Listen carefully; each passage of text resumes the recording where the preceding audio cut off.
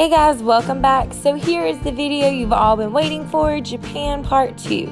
Now in the second part of our trip, we ended up staying in the Kyoto area, doing a couple of day trips in and out of different places, like the Ueno Zoo, the museum, the Nara Deer Park, just all kinds of different places. So here's a quick video showing you some of the highlights and some of the fun things we ended up getting into.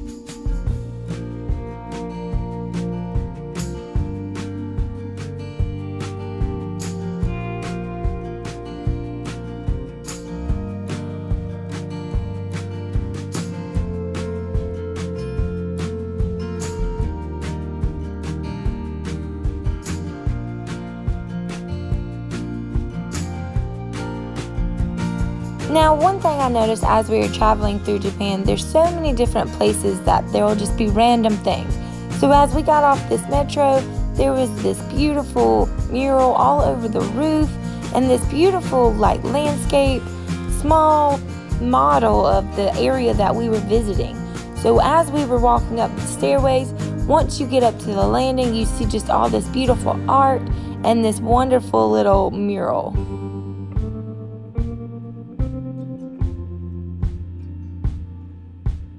Now, one thing that was really cool about this hostel we stayed at, since it was family owned, there was a lot of personal touches that they did throughout the whole building.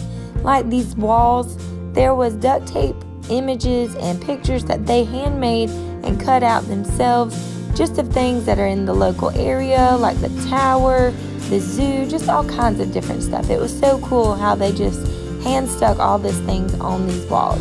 But now as we walk into our floor, which was the third floor, you see that we were all in a common washroom area, bathroom. Our showers were all shared, and then you have your separate rooms.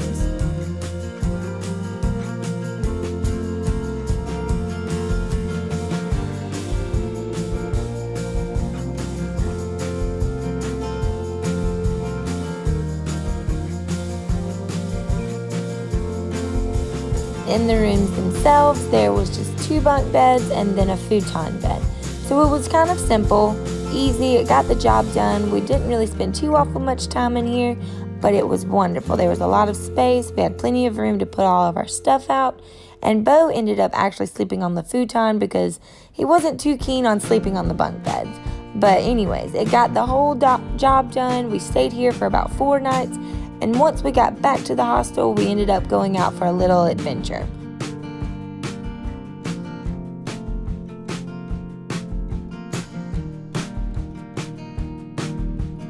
One of the coolest stops that we ended up doing was the Ueno Zoo. It was absolutely humongous.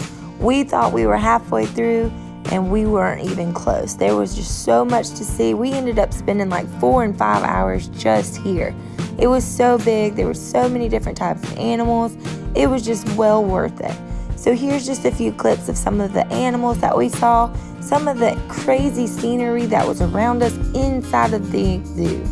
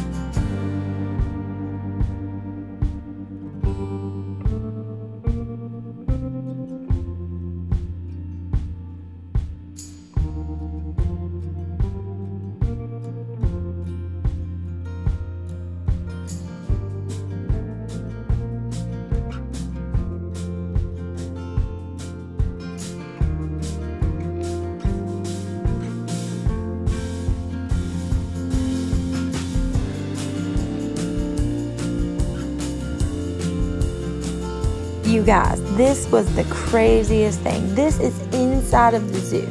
So there's these massive lily pads and flowers, and just, there was even a bald eagle over there. It was just crazy. These lily pads were probably the size of my wingspan. They were just so big, but we couldn't get over it.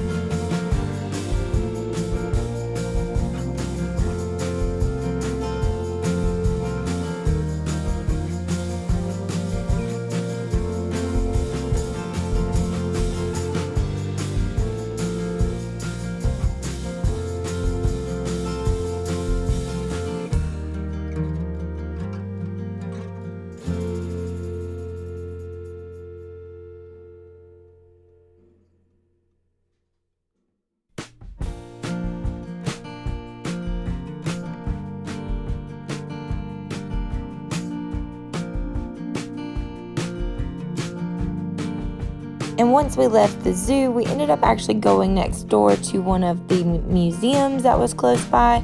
Now, sadly, you're not able to take pictures much in the museum itself, but we were able to take a couple of pictures of Bo and Alex wearing one of the headdresses that they were displaying.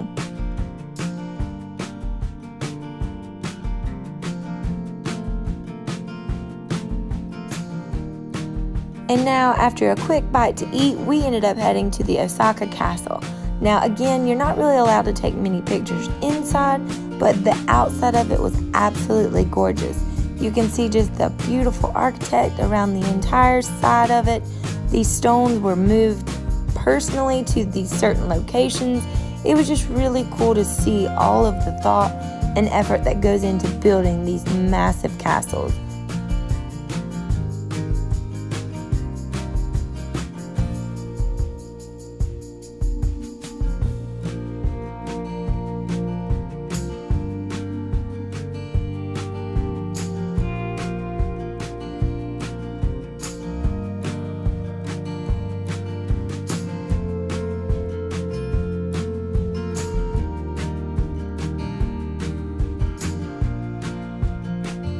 And once you reach the top of the castle, there's like a lookout that you can do, and you can just see the city that's around. It's just so crazy how high up we really were. And after we got done with the castle, we ended up heading back to one of the coolest experiences we've ever had, which was the Nara Deer Park. Now there was, I couldn't count how many deers there were. They were right as we got off of the subway, so they were just everywhere. This poor little woman was getting attacked by them, so she was running from them. They're so friendly, but they're kind of pushy, and they don't really understand their boundaries. So there's just a couple of videos and clips and pictures of what they are doing while we're around.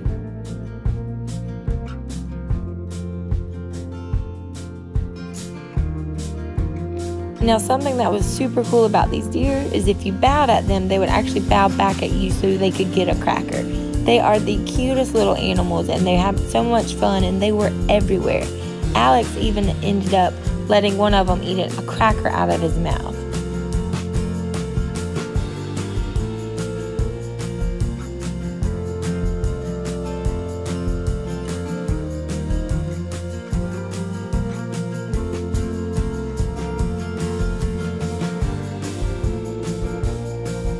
Now, another day trip that we ended up taking was to one of the shrines local.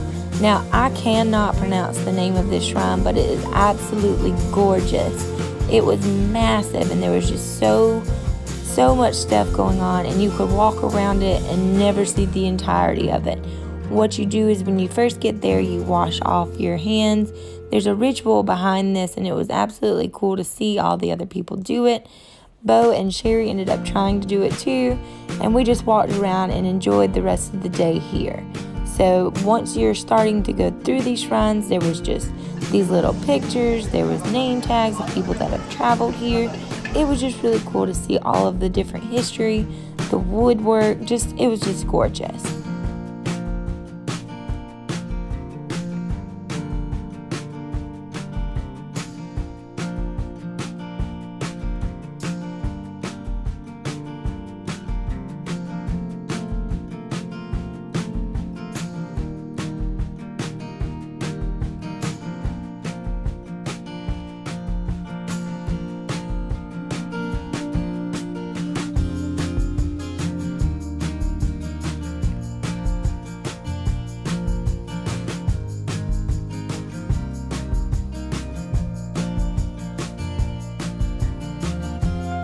Now that we haven't stopped walking all day, we're going to take a little dinner break and enjoy our dinner. So once we get done with the food, we're going to head back to the hostel and be ready to leave for our next adventure in the morning.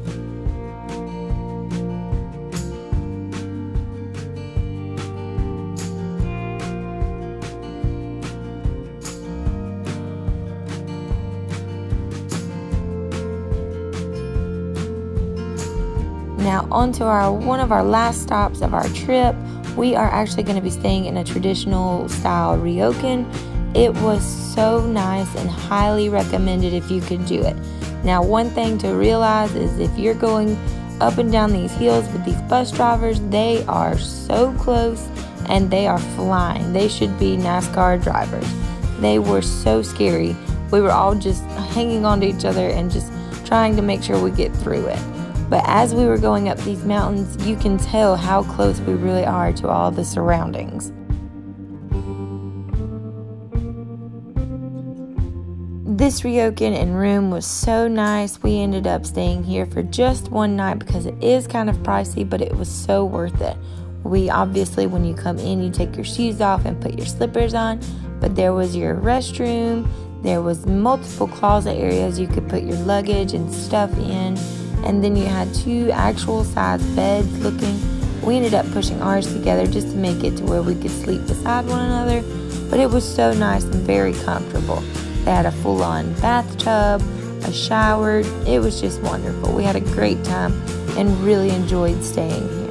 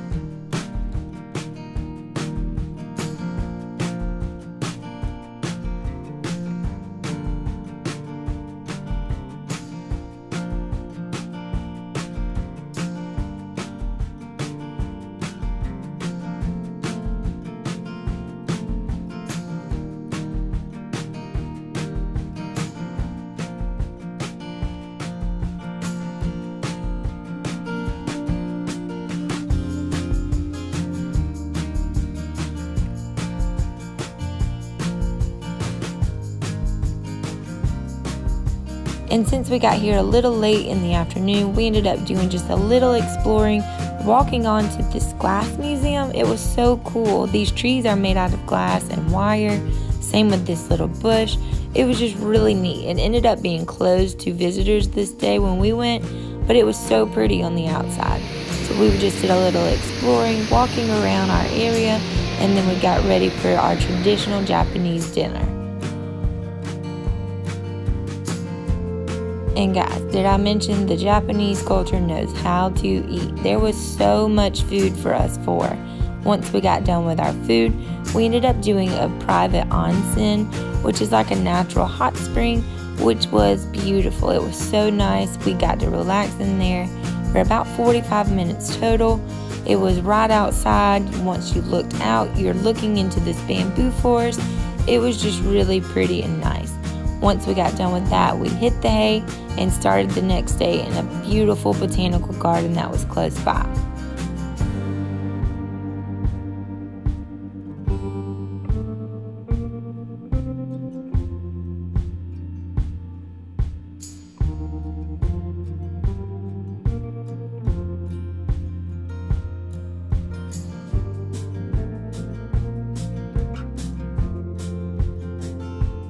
And of course, would it be a travel video without me and Bo doing our lift?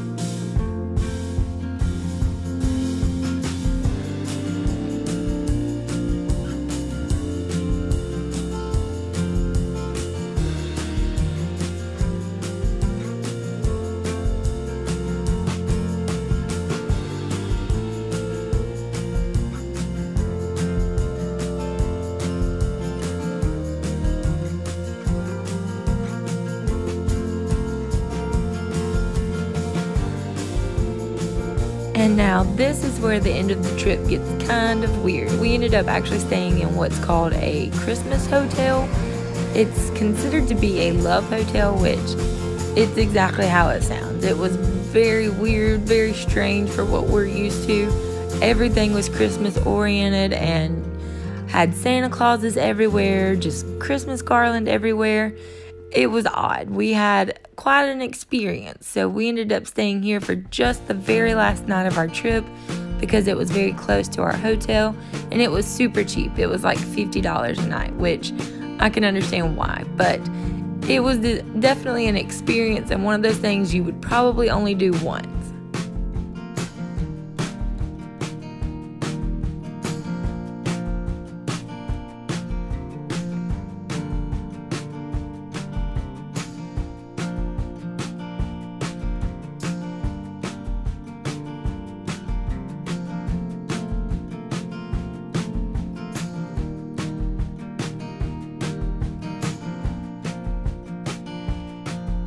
You guys, this place was sketchy. They didn't even talk to you. They pretty much just handed you your key and said, here you go.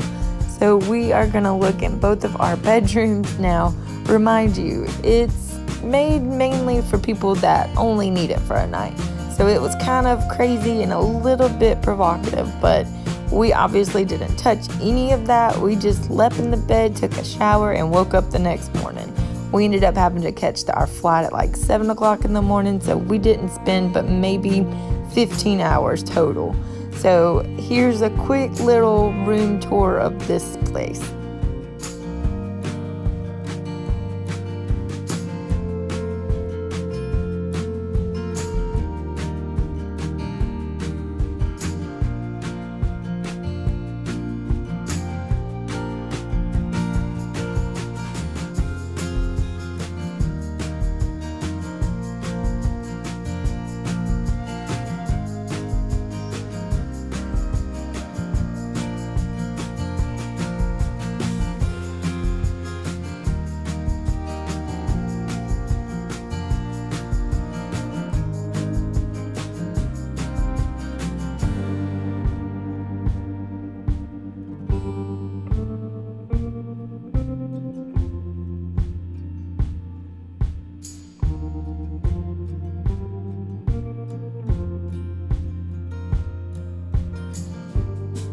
And now that we're all done with this room and in this hotel, it is time to catch our flight in the morning. I hope you guys have enjoyed these Japan videos. Make sure if you haven't already, check out Japan video part 1 so you won't miss out on what we did in the Tokyo area. And make sure you guys follow me on my Instagram just to see any upcoming events or any new travel places that we reach. Hope you guys enjoy. See you next time.